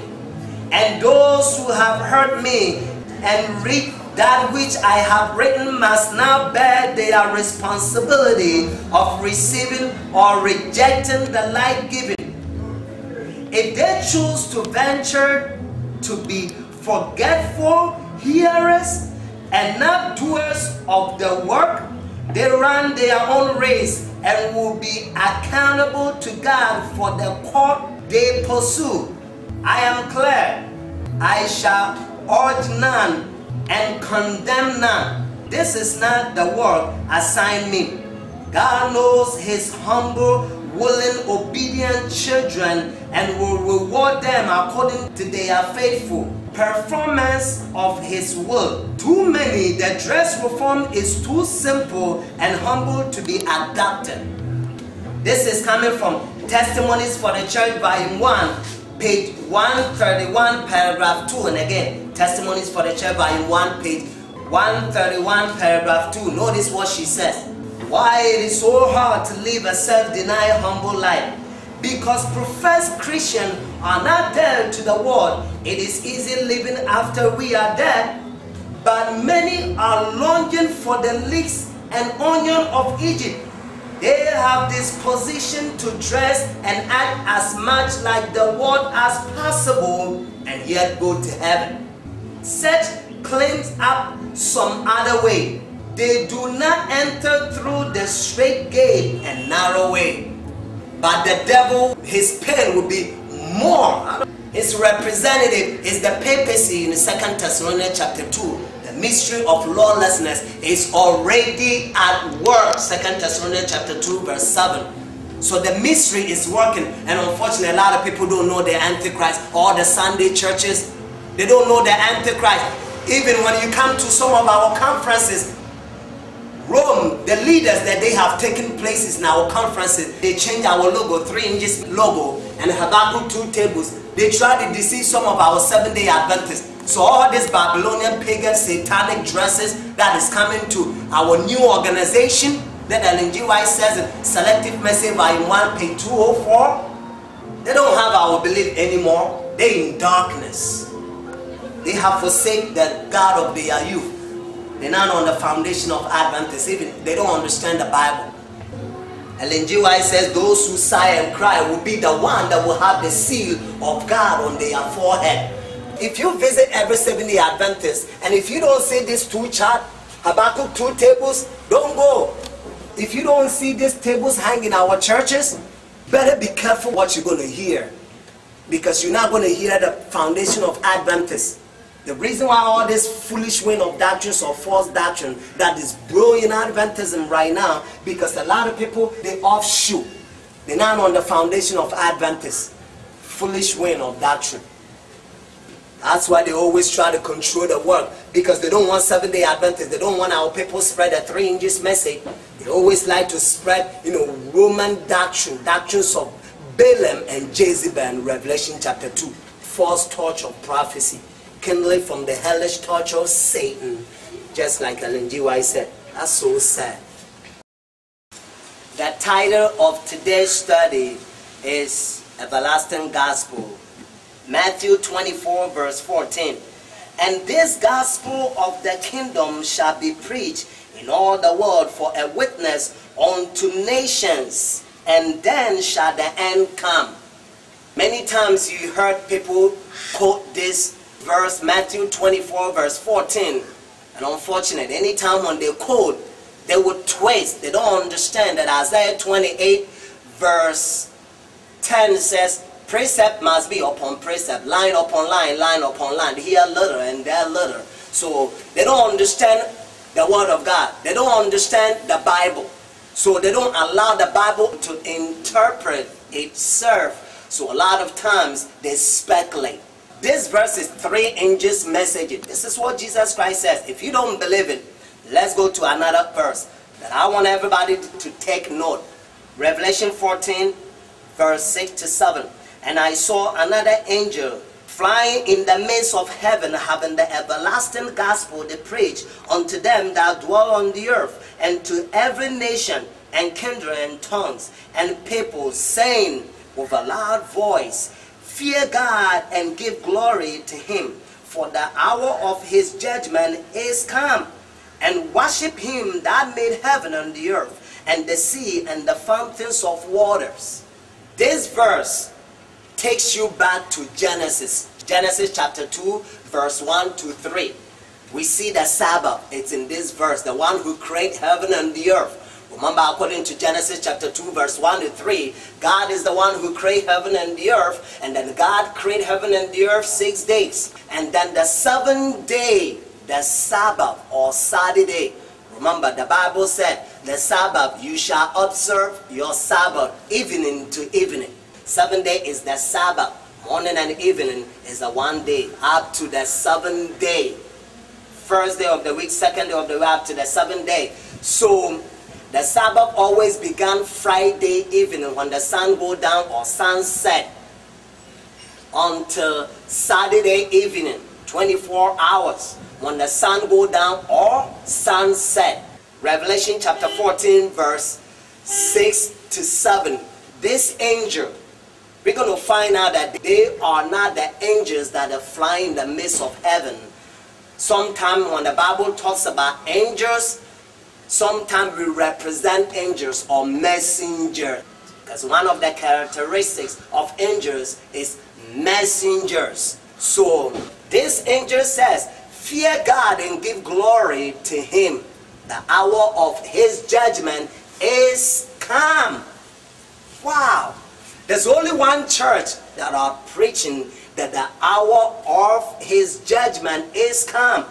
According to Revelation chapter 22, the Bible said Jesus Christ has his reward in his hand to give to every man according to his work. Judgment takes place before the reward. Amen? Amen. Because if you don't pass the test, how are you going to get your reward? There's two kinds of judgment. Now the judgment is going on right now. And according to biblical history, 1844, the judgment began 1844 when Jesus Christ moved from the holy place, heavenly sanctuary, from the holy place to the most holy. So 1844, Jesus Christ went to the most holy according to Daniel chapter 7 verse 13. Whenever you get time, read it.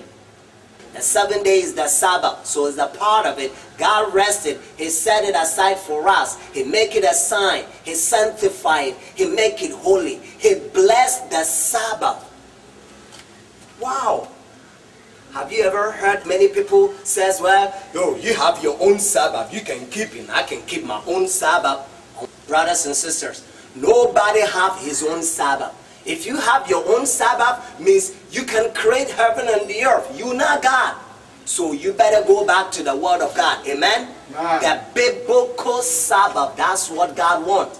God rested. He kept the Sabbath holy. He make it a sign.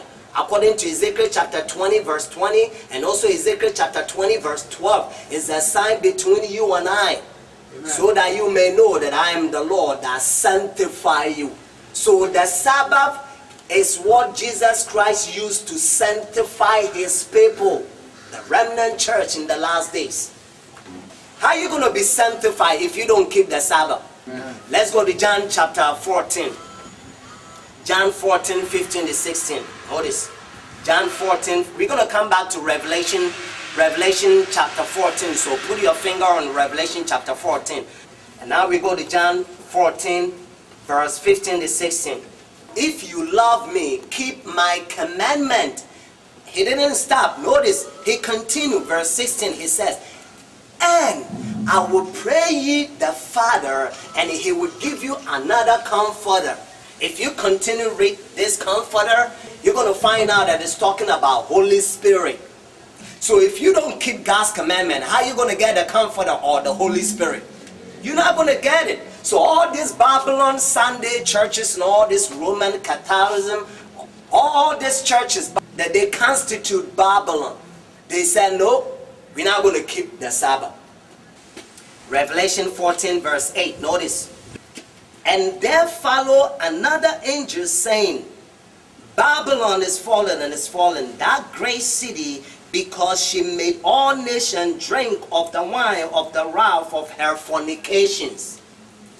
According to spirit of prophecy, the wine of her fornication is false doctrines that has made the whole world drunk. Everywhere you go, false doctrines. Because Rome, they are the one that they are pastors in all the Sunday Babylon churches. And unfortunately, sometimes when you come to new organization, that Ellen G. White says in Selective Message, Volume 1, page 204, Ellen G. White says our conference, they are new organization. That's why they don't have our logo. That's why they don't know what constitutes Seventh-day Adventist. That's why they're not on the foundation of Adventist or Adventism. They have a Roman logo. They have a 6-frame logo that a 3-frame goes this way. It's like a triangle, Freemason, triangle. 3-frame go this way, another frame goes this way. It's like this, frame, 6-frame, and then they have a Bible underneath. Triangle, Roman frames is 6. Why it's not 7?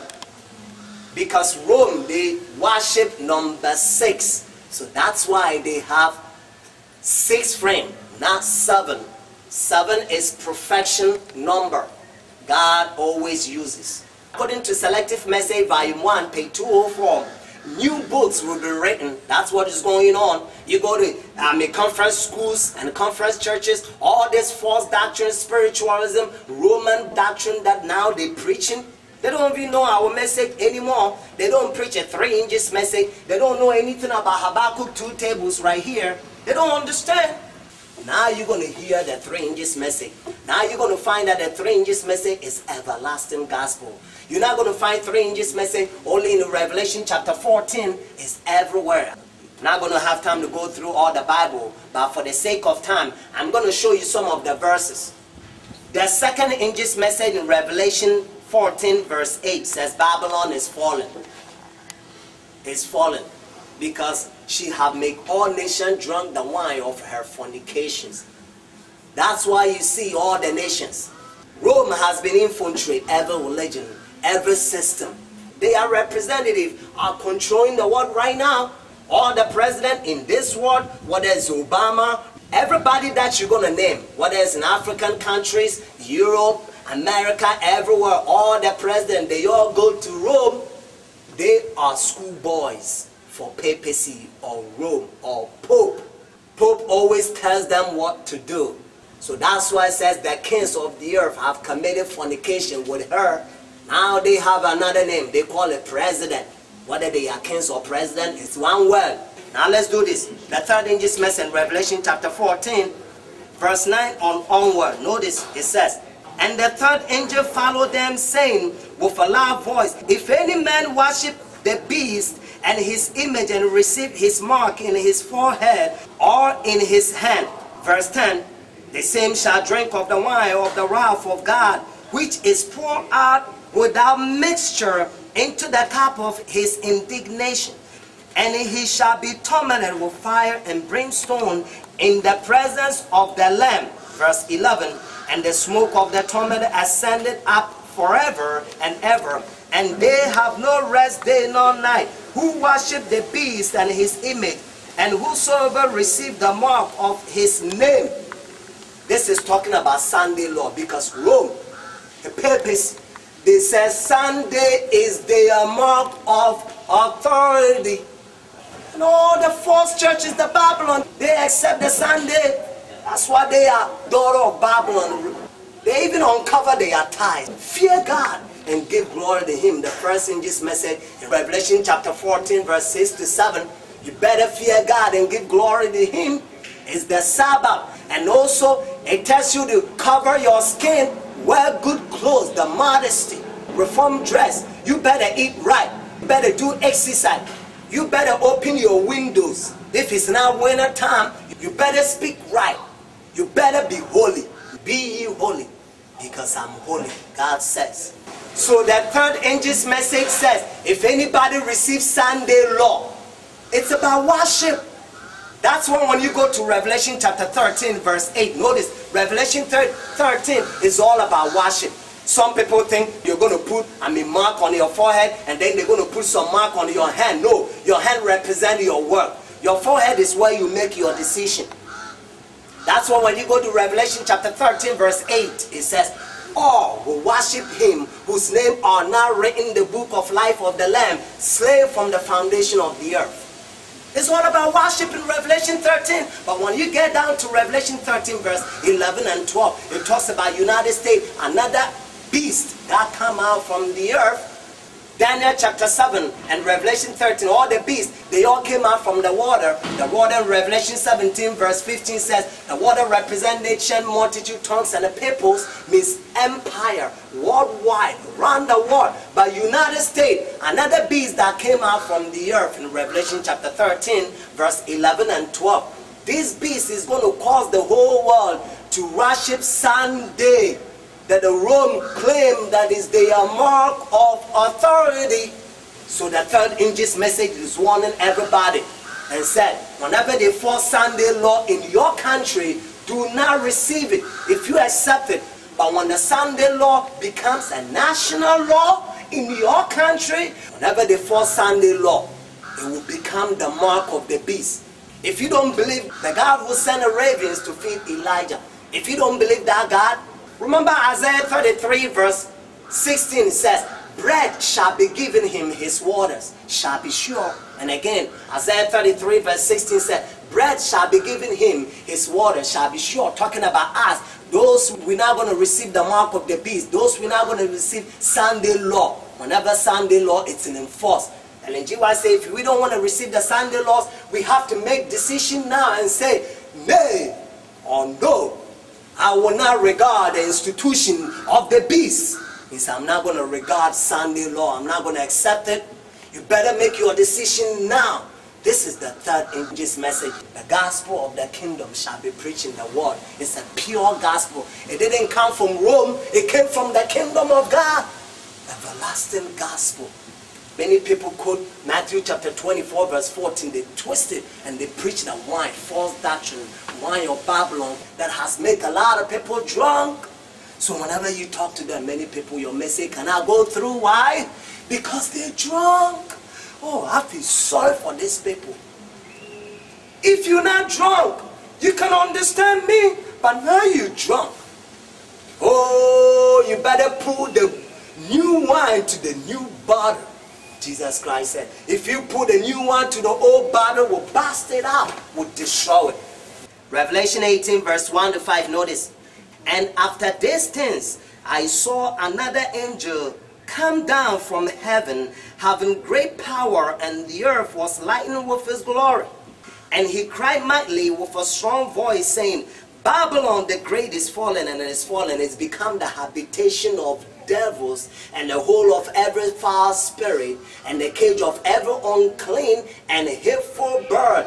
For all nations have drunk the wine of her fornications, and the kings of the earth have committed fornication with her, and the merchant of the earth has waxed rich through the abundance of her delicacies. Let's continue, verse 4. And I heard another voice from heaven saying, Come out of her, my people, that ye not partaker of her sins, and that ye receive not of her plague. For her sins have reached unto heaven, and God has remembered her iniquities. A lot of people think this message is in the future. Don't let the devil deceive you. According to Testimonies for the Church, volume 9, page 11 to 14. Remember, Ellen G. White predict that the tall building in New York will come down, and then there were some people that in her time, they will try to destroy her words. False witness. So Ellen G. White came back and defend her truth. So according to Review and Herald, July 5th, 1906, Ellen G. White says, How come the word that I have declared that New York is to be swept away by a tidal wave? This I have never said. I have said, as I see tall building going up there, story after story, what terrible sin would take place when the Lord will rise up to shake terrible the earth. Notice, and then she continues, she said, then Revelation 18 verse 1 to 3 will be fulfilled. Wow, amazing. If you're a student of prophecy, you better go back and read it. This is coming from Isaiah chapter 32 verse 14 to 15. Notice. Because the palaces shall be forsaken, the multitude of the city shall be left, the fort and tower shall be for dance forever, a joy of wild asses, a pasture of frogs, until the Spirit be poured upon us from on high.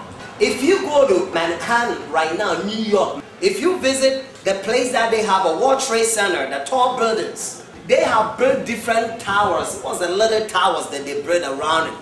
But the same place that the World Trade Center, the tall building used to be, they didn't build anything. So the towers will be danced forever. When you see the tower comes down, the Spirit is about to pour on us without measure. Now it's sprinkling. Just like a legit white type spirit of prophecy, volume 3, with John chapter 20. The day that Jesus Christ ascended to heaven, the first thing that he did, he breathed upon the disciples and said, receive ye the Holy Ghost. And G. White said it was a few drops before the plentiful shower to be given on the day of Pentecost.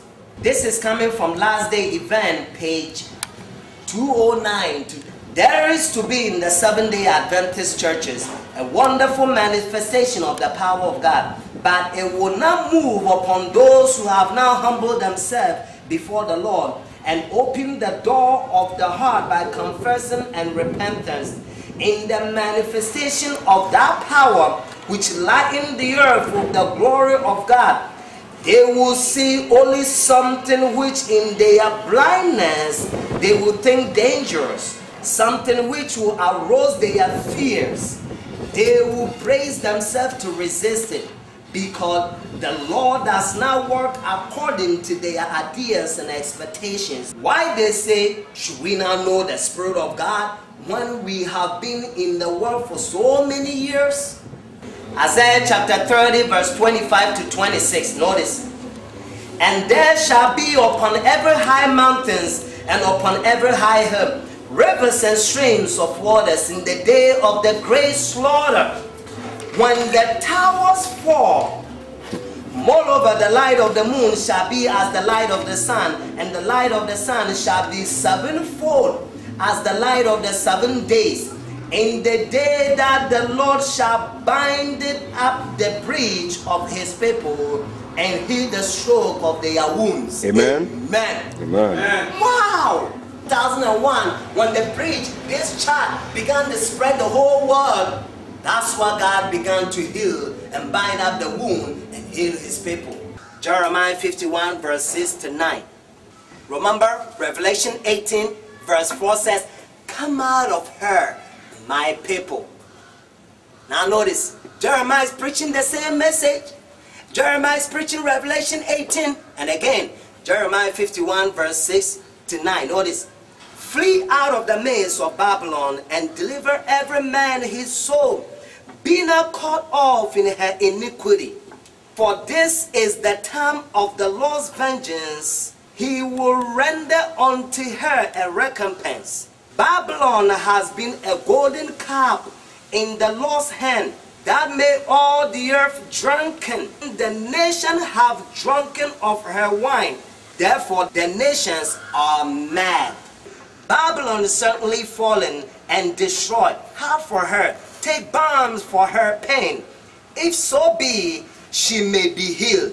We will have healed Babylon, but she is not healed. Forsake her and let us go, everyone into his own country. For her judgment reached unto heaven, talking about Revelation 18, and is lifted up even to the sky.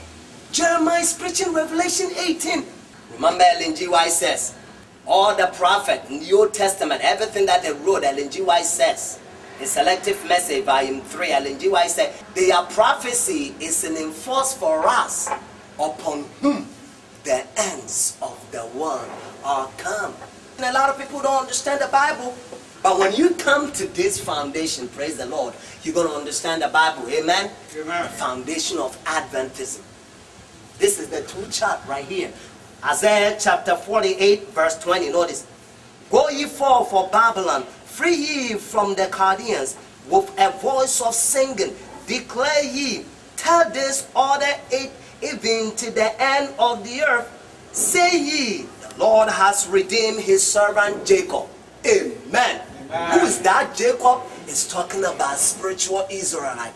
It's talking about Seventh-day Adventist, spiritual Jewish, the last days. Those who keep the commandment of God and have the testimony or the faith of Jesus Christ. Isaiah, Jeremiah, they all preach the 3 inches message. Even the loud cry. Revelation 18. Remember, 3 and 1 combination. Jeremiah chapter 50, verse 14 to 15. Notice. Put yourself in array against Babylon round about. All ye that bend the bow, shoot at her, spare no arrow, for she had sinned against the Lord. Shout against her round about, talking about the loud cry, the 3 inches message. She has given her hand, her foundation are fallen, her walls are thrown down, for it is the vengeance of the Lord. Take vengeance upon her, as she has done, do unto her. Revelation chapter 18. Jeremiah is preaching the same gospel in the last days. Revelation 18 verse 6. Notice. Reward her even as she reward you, and double unto her double according to her works. In the cup which she had filled to her double. That's what Jeremiah chapter 15 verse 14 to 15 says. I want you to catch this. Notice. Revelation 14 verse 6 to 12. You see 3 English messages. When you go to Revelation 18, you see another angel. So it's a 3-in-1 combination. When God sent a 3 angels message, and when God sent another 3-in-1 combination, then he gives his judgment throughout the Bible. But a lot of people don't understand. That's what it's called, everlasting gospel. Ezekiel chapter 14 verse 21. Notice. For thus says the Lord God, how much more when I send my four-sword judgment upon Jerusalem, the sword and the famine and the noisome beast and the pestilence, to cut off from it man and beast. The judgment will take place first in the house of God and then the world. So four-sword judgment. Amos chapter 1 verse 3. Notice. That says the Lord, for 3 transgression of Damascus, and for 4 I will not turn away the punishment thereof, because they have threshed Gilead with threshing instrument of iron. Ellen G. White said this message go all the way to Eden. Amos chapter 1 verse 6. Remember we just read verse 3. But now Amos chapter 1 verse 6. Notice. That says the Lord, for 3 transgression of Gaza, and for 4 I will not turn away the punishment thereof, because they carry away captive the whole captivity, to deliver them upon to Edom. I'm not going to finish the whole verse. Amos chapter 1 verse 11. That says the Lord, for 3 transgressions of Edom, and for 4 I will not turn away the punishment thereof. Amos chapter 2 verse 1. Notice, I'm not going to finish the whole verse. Whenever you get time, read through. That says the Lord, for 3 transgressions of Moab, and for 4 I will not turn away the punishment thereof. Let's go down a little bit.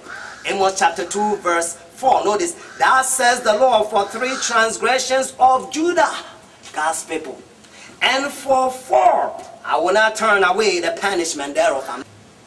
Proclaim that 3 English message, and let the world know that the Sunday law is the mark of the beast. Don't let anybody deceive you. Ellen G. White said the day they're going to pass Sunday law, Ellen G. White said we're going to go out and preach the Sabbath more fully. United States is going to force Sunday law. Just like democracy. Remember United States, they brought democracy and the whole world received it. If you don't receive it, they're going to take you, they're going to set another president. If you're any president that is say, well, you know, I don't believe in democracy. I want to be alone. I want to be single. I want to rule my own country. I don't want Pope to rule me or control me. They're going to pretend that you have a new weapons. They will take you and then they will set another president that will accept democracy so that they can control that president and fulfill new world order so that they can control the world. This is coming from Early Writings, page 63, paragraph 3. Notice what Spirit of Prophecy Ellen G. White says. A lot of Seventh-day Adventists don't want to read Spirit of Prophecy because Rome has been infiltrated the conference churches. That's why they don't want them to read Spirit of Prophecy, because if they read the Spirit of Prophecy, their eyes will open. Remember Proverbs chapter 29 verse 18. Proverbs says, where there's no vision, the people perish. So if you don't have a vision, Spirit of Prophecy, Ellen G. White says, talking about Revelation 3, Ellen G. White said, the eyesight is the word of God and make conscience smart.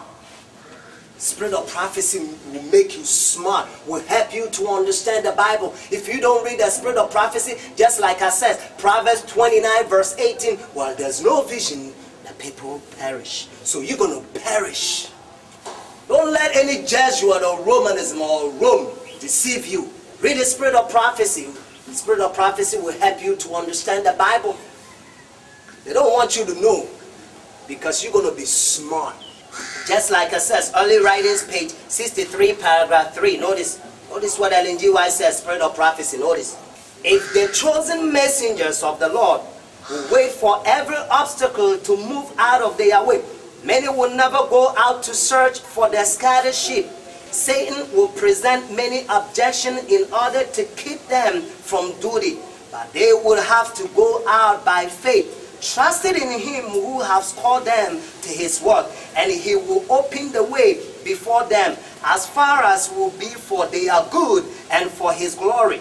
Jesus, the great teacher and pardon, has nowhere to lay his head.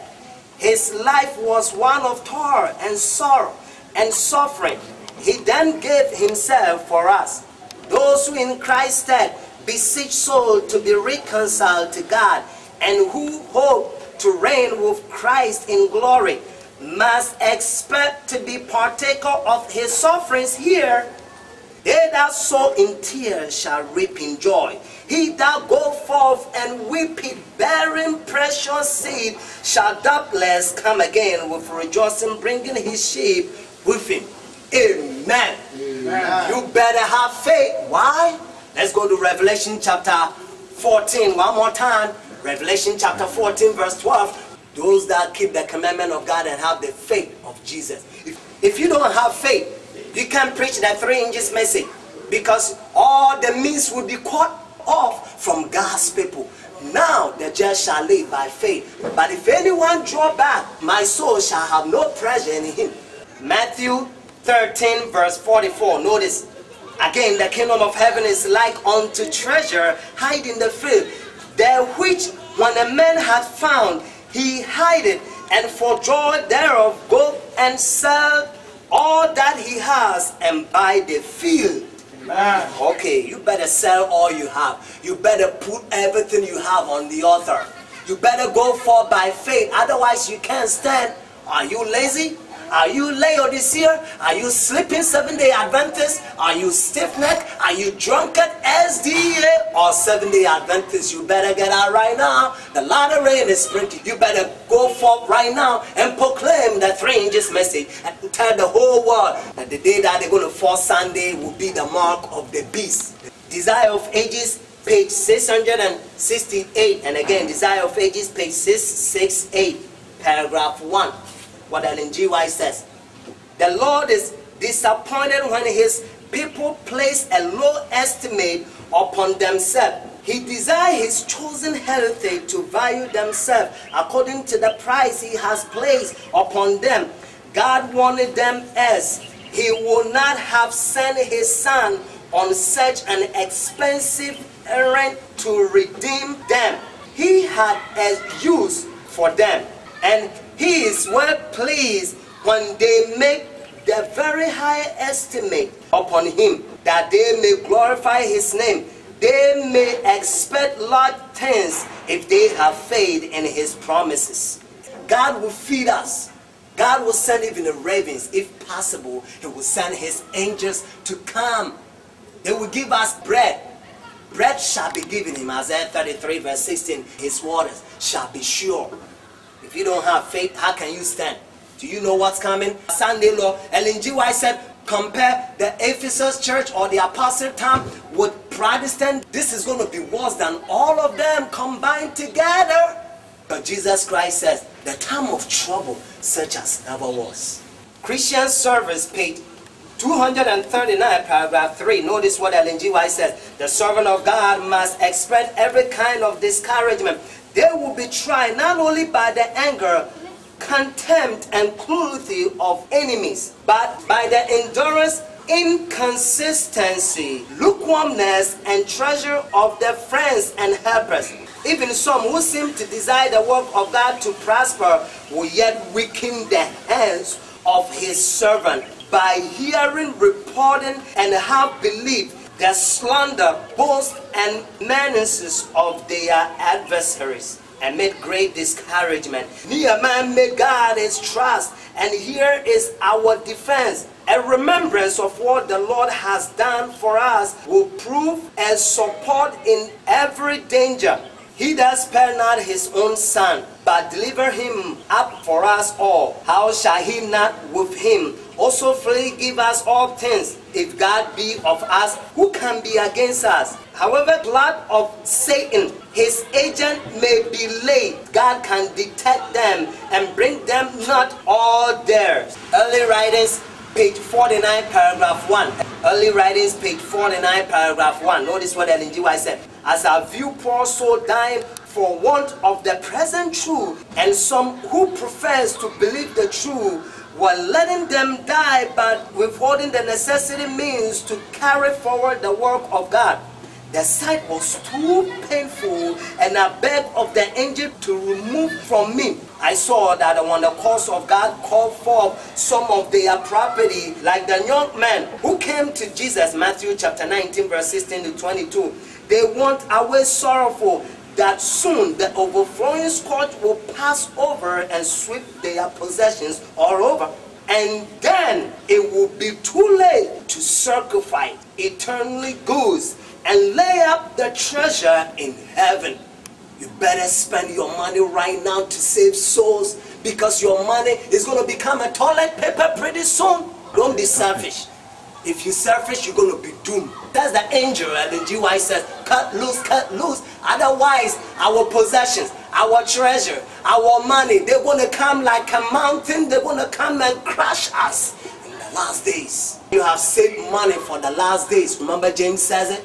You don't have faith? You better go out by faith right now, spend your money. Otherwise, Rome is going to eat your money.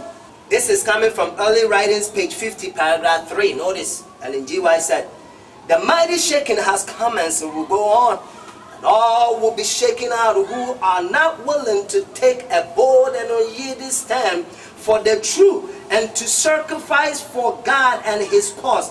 The angel said, think ye that any will be compelled to sacrifice?